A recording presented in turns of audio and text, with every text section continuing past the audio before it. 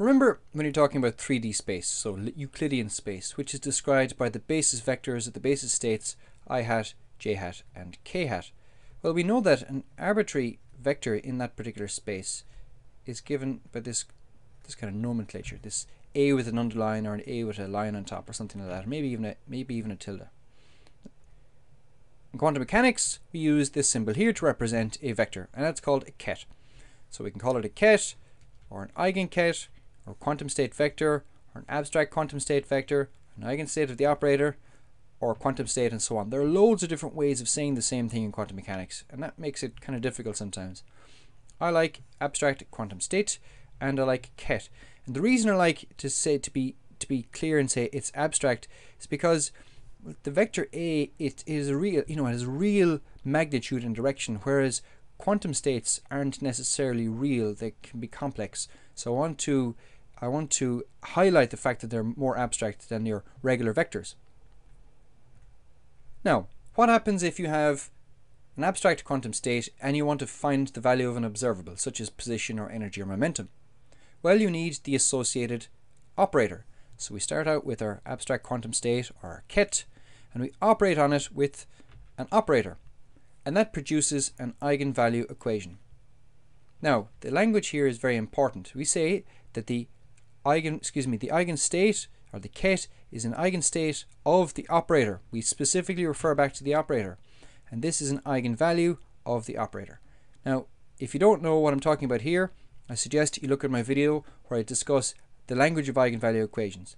Here is the time-independent Schrödinger equation, or the energy eigenvalue equation. And I suggest that you pause the video just to make sure that you understand the language I'm using here. Three of the most common eigenvalue equations in quantum mechanics are those of energy, of momentum, and position. And we're going to be talking a lot about the position eigenvalue equation. So I strongly suggest that you pause the video here just to make sure you know the language that I'm using and the symbols I am using. Now, what happens if we have an arbitrary abstract quantum state? Let's call it ket psi. And ket psi isn't already in an eigenstate of a particular operator. So let's say we want to evaluate the value of an observable associated with a particular operator A, but that ket psi is not already in an eigenstate of A. Well, the ket, or the abstract quantum state, is going to collapse or project into an eigenstate of the operator.